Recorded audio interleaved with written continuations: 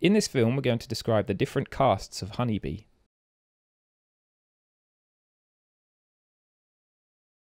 Honeybees are divided into 3 different types: the queen and the worker, which are female bees, and the drone, which is a male bee. The queen bee is the heart of the colony. Without her, the rest of the colony cannot survive. She has 2 main purposes: to produce chemical scents or pheromones, which help regulate the unity and stability of the colony, and to lay eggs. You can identify the queen by the size of her abdomen, which is noticeably larger than a worker or drone bee. Within the hive, she will usually walk straight through the brood, whilst the workers and drones will have a tendency to crawl over each other. Despite this, the queen can still be tricky to spot. To help locate her, a beekeeper will often mark her thorax with a dab of paint, the colour of which will indicate which year she was born in, and so therefore how old she is.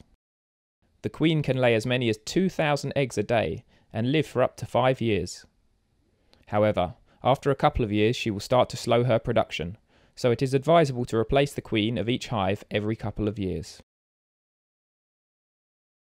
The worker bees make up a majority of the hive's population. Physically, they are the smallest bee in the hive, but as their name suggests, they perform a majority of the work. On average, they will live from 35 to 45 days, and the specific job they perform will vary with age. The first half of a worker's life will be spent taking care of the hive by tending to the queen, looking after the brood, and building the wax comb. When fully matured, they will begin to defend the hive and forage for pollen, nectar, propolis, and honeydew. Finally, there is the drone bee.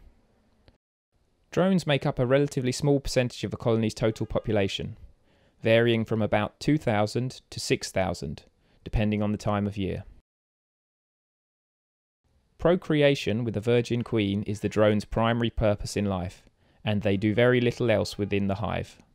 They have no sting, so are unable to defend the colony, yet they still need to be fed and cared for by the workers.